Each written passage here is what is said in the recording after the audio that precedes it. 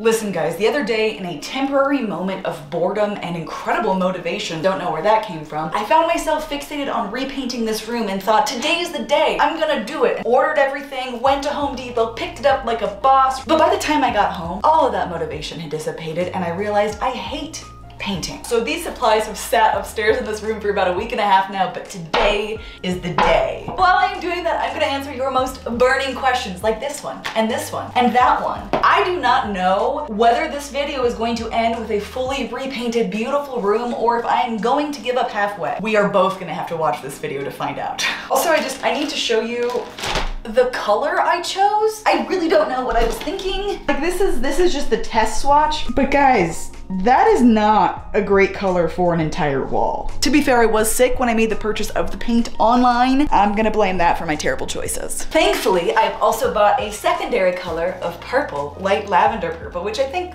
might look nice. So I asked you guys the other day if you had any burning questions for me, and there are 1.2 thousand responses. So we are gonna answer every single one of those questions today. Yeah, we're not leaving here until you have your answers. Over $25 of value, guys. Let's get things open, answer the first question. A lot of times in sci-fi media, prosthetics have built-in gadgets like tools and such. What is your opinion on this trope? Do you think this seems hurtful in any way to people with artificial limbs? I actually love this. I think the only potential downfall is oftentimes I'll get comments about like, prosthetics are actually better than human legs. It's like a human upgrade, and I'm like, no, it's really not yet. Maybe like 300 years in the future, but I love seeing like prosthetic weapons or like built-in cool things, like cyborg, robotic, you know, half metal, half human characters. I actually think it's really cool. Before I open all the supplies, I should probably like get the room ready. Just a thought, Joe. Do I ever feel that I want my audience to see content that shows other parts of my life, for example, hobbies, taste in music, more than just like amputee specific content? I feel like if you come across my video, my channel, you watch a lot of what I do, you might get the impression that my entire life is about my prosthetic leg. The reality is that it obviously still has an impact on my life, right? But this is pretty normal to me. Like this isn't a topic of conversation in daily life. It's not something I talk with my friends about all the time. Like I live my life, I hang out with people, I do things, pursue hobbies, passions. I am very much a whole person outside of what I do on the internet with this channel. I just genuinely really enjoy being able to educate people about this kind of stuff and kind of talk about it. But yes, I do want to expand to more, and occasionally I do. The problem is those videos don't do quite as well. So while I have the opportunity, I want to be able to use my influence for, you know, good things in kind of the amputee and the disabled community. But yes, I very much do want to expand what I talk about and plan on it. I don't know about this color, guys. Dang it. Let's do a test spot on the wall. Maybe? Okay, I think I need to like actually prepare for painting. So I'm gonna speed up this process and answer some questions. Do I ever go out in public wearing shorts or skirts? I actually primarily wear shorts because it is so much easier to take care of and access my leg. It gets really cold here in Colorado, but I kind of mostly deal unless it's like super cold. I have always found it is exponentially easier for me to just let this be what it is than to try to hide it for the most part. Have I struggled with that? Absolutely. But for me, it's always been really important to be like, this is who I am and I'm gonna figure out a way to make peace with that and deal with that. What perks surprised you in the last 2 years of being an amputee, as well as the downside that surprised you? One of the biggest perks for me personally is kind of always having a conversation piece. Also, a lot of people just like automatically think I must be an interesting person because I have a bionic leg, which hey, I'll take it. One of the biggest surprise downsides is just kind of the constant adjustment. It's not something you really think about right at the beginning of going through such a big life change, but as life goes on and you kind of realize more and more like, oh, there's so much to think about when I'm traveling with a prosthetic. There's so much to think about if I'm looking to buy a new house with a prosthetic. I have to think about this or that. So it's just kind of just a constant adjustment. Is this a photo of Nicolas Cage in a fantastic outfit? Yes, it is. Why is it here, you may ask? I'll never tell. Do people judge me for my disability and or for choosing to have my foot removed to reduce pain? Actually, yes. I've never had anyone in real life really say this to my face, but I get comments pretty often that are like, oh my God, you made the wrong decision, or I would never do that, or who in their right mind would ever, you know, remove a limb? Living in pain is so much better.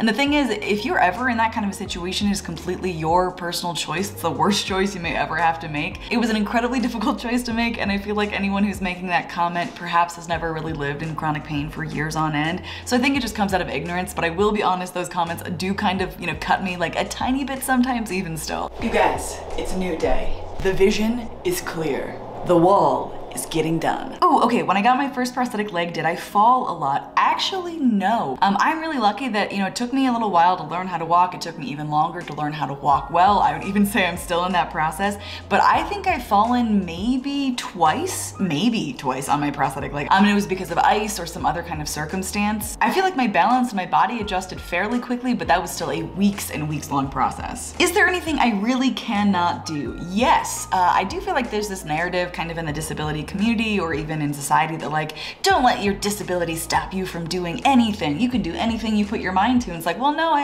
actually can't. There are some things that I am prohibited from doing. For instance, there are a lot of theme parks that I cannot get on the rides on because I do not have 2 human flesh meat legs. I used to do Muay Thai and MMA, which is mixed martial arts fighting. Cannot do that anymore because obviously you can't kick people with carbon fiber. It can cause damage. There's a long list of little things like that, but the reality of living without a leg is that you're just kind of constantly adapting. So most activities and things that I want to do, I can do. I'm just gonna find a way to do them maybe a little bit differently than if I did have 2 human legs. Are you ready for the big reveal? I actually kind of like this.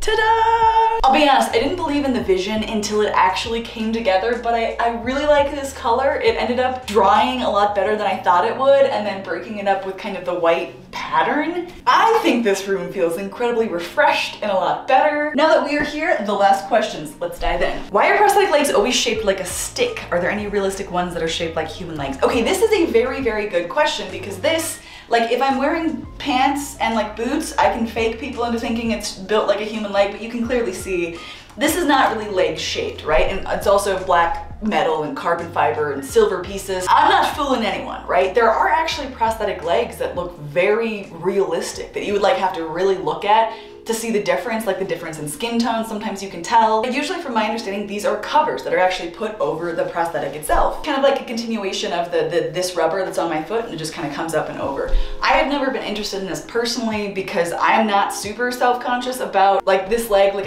it's different, right? It's gonna look different and I'm fine with that. For me personally, because I don't have that desire for that cosmetic portion of it, it would just be an extra piece to like worry about, clean, something else that could break. It would add additional bulk, a little bit of extra weight. Just something I'm not interested in, but it is very beneficial and what a lot of other people do prefer. Yes, good question. What happens if the prosthetic gets wet? So if we're talking about like going out in the rain wet, no problem, easy cleaning. Sometimes water gets in here, I can just pop my foot shell off, clean it off. However, last year I got the brilliant idea that it would be a good idea to go in the ocean with my leg on. Now that I say that out loud, I don't smoke, but I don't know what I was smoking to think that this was brilliant. Basically what happened is it got filled up with seawater, which I don't know if you know this, has a lot of sand in it because I was like standing on the shore, and getting that thing clean was an absolute nightmare because all those little grains of sand get in everywhere. Thankfully though, I was able to fix it and made a vow to never go in the ocean with my prosthetic leg on ever again. They do make water and swimming legs, which I'm very interested in, but currently do not have the funds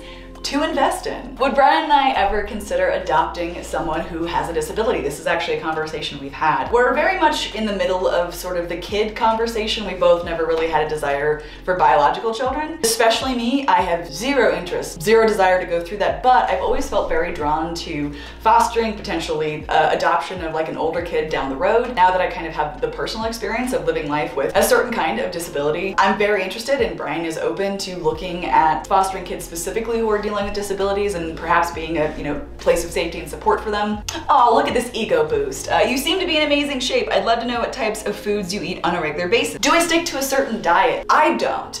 Growing up, I dealt with an eating disorder for years, and it's something I would like to never return to. Food and calories and diet completely controlled my life from age 14.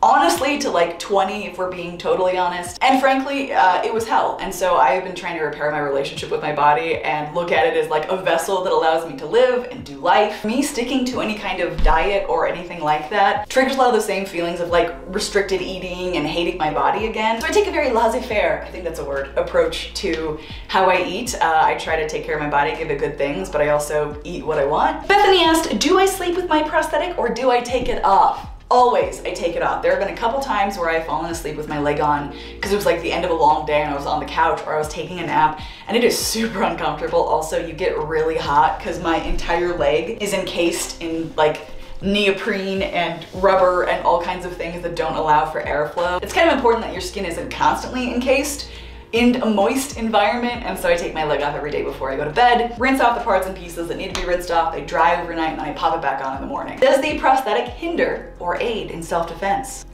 Yes. Thank you so much for going on this painting adventure with me and asking so many amazing questions. By the time I finish this video, because it's 2 days later, I think there are like 1.6 thousand questions now, so we'll work on getting through them eventually, but to everyone who left a message or a comment, thank you so much. And I would love to think what you think of this beautiful, beautiful new wall. If you hate it, tell me. Be honest. I can take it. If you love it, then definitely tell me I can use the confidence boost. With that being said, a huge thank you to my patrons over on Patreon for your continued generous support. You guys are the reason why I can do what I do, and to you watching this video right now, thank you so much for spending a few minutes out of your day to watch me struggle through a painting project. So thank you. I love you guys, I'm thinking about you, and we will see you in the next video. Mwah. Bye guys.